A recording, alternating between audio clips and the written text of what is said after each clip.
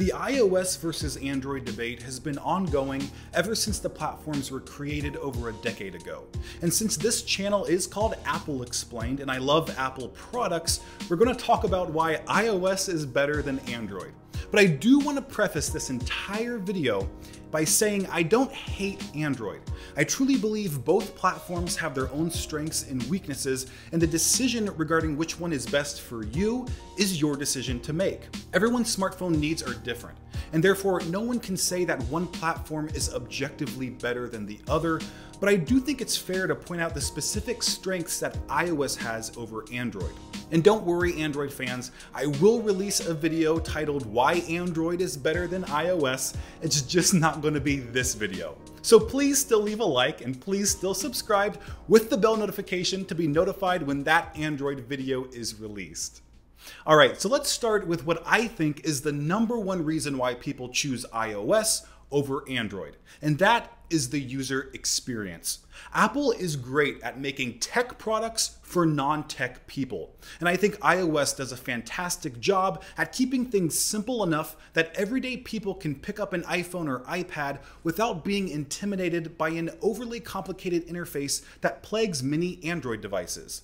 And I can already hear Android fans saying how stupid all of us iPhone users must be if we can't figure out how Android works. But you really need to understand that this isn't a matter of stupid or smart. It comes down to the fact that people enjoy using products that are convenient. And if they can figure out how iOS works quicker than Android, you can bet they'll view that product as more convenient and less frustrating. Also, smartphone manufacturers can apply their own custom skin to Android, meaning its interface is different depending on which hardware it's running on, which for most people makes the entire ecosystem appear even more convoluted and confusing. It's a nightmare for everyday people who just want to use something that looks and works consistently. That also gets us into perhaps my least favorite part about Android, which is the fragmentation. I made a whole video about this topic a year ago, and it really is one of the worst parts about owning an Android device. Just think about the fact that there are literally thousands of different Android devices on the market today. Compare that to the 8 iOS devices being sold. That is an unbelievable difference that has a huge effect on a variety of things. First, iOS devices outperform Android devices every time. In fact, the cheapest iOS device, the $400 iPhone SE, is actually faster than one of the most expensive Android devices, the $1,400 Galaxy S20 Ultra. And fragmentation is to blame, because chip manufacturers like Qualcomm have to build a one-size-fits-all chipset, capable of running on thousands of different Android devices. Compare that to Apple, who makes their own custom chips, optimized to power their own custom hardware, which runs its own custom OS. That's the biggest advantage Apple has over almost every Android manufacturer today. They control the hardware, software, and chipsets included in their products, which means Apple can squeeze way more power out of their processors than Samsung or Google.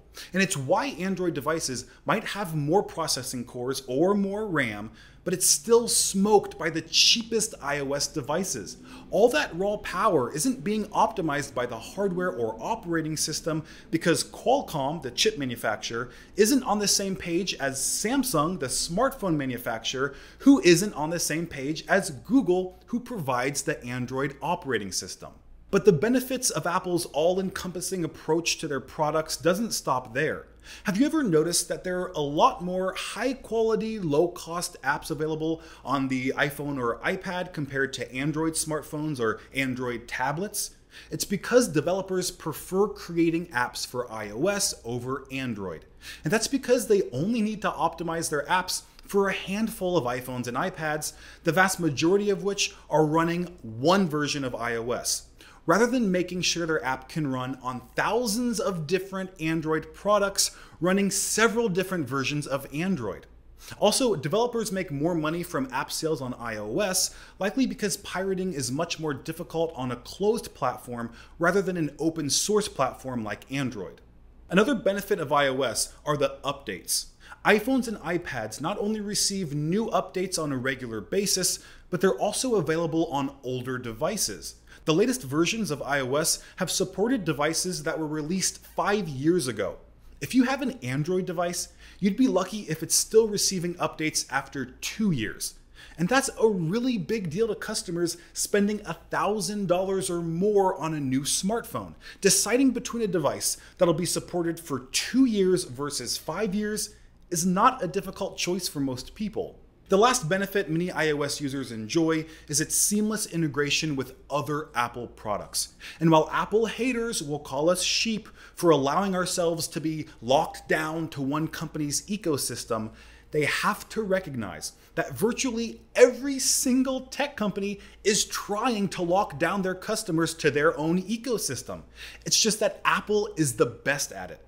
Google tried to do it by releasing their own tablets in addition to the Chromebook and Pixel, but those tablets were a complete failure and eventually discontinued. Microsoft tried to do it by releasing their own Windows phones in addition to their computers and tablets, but they were also a complete failure and eventually discontinued.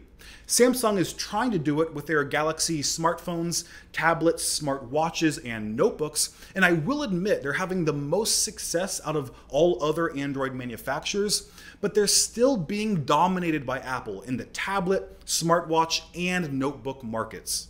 And the reason why Apple is so good at integrating their product ecosystem is because they've been doing it ever since the company was founded in 1976. They were building and integrating their own hardware and software at a time when all computer manufacturers were licensing the Windows operating system from Microsoft and running it on their own unoptimized hardware.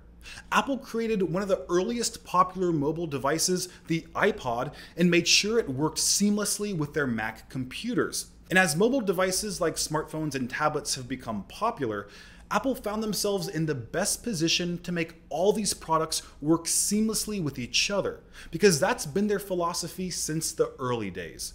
And it's turned out to be the right approach. Because now companies like Microsoft, Google, Samsung, and Huawei are trying to catch up and adopt the same approach.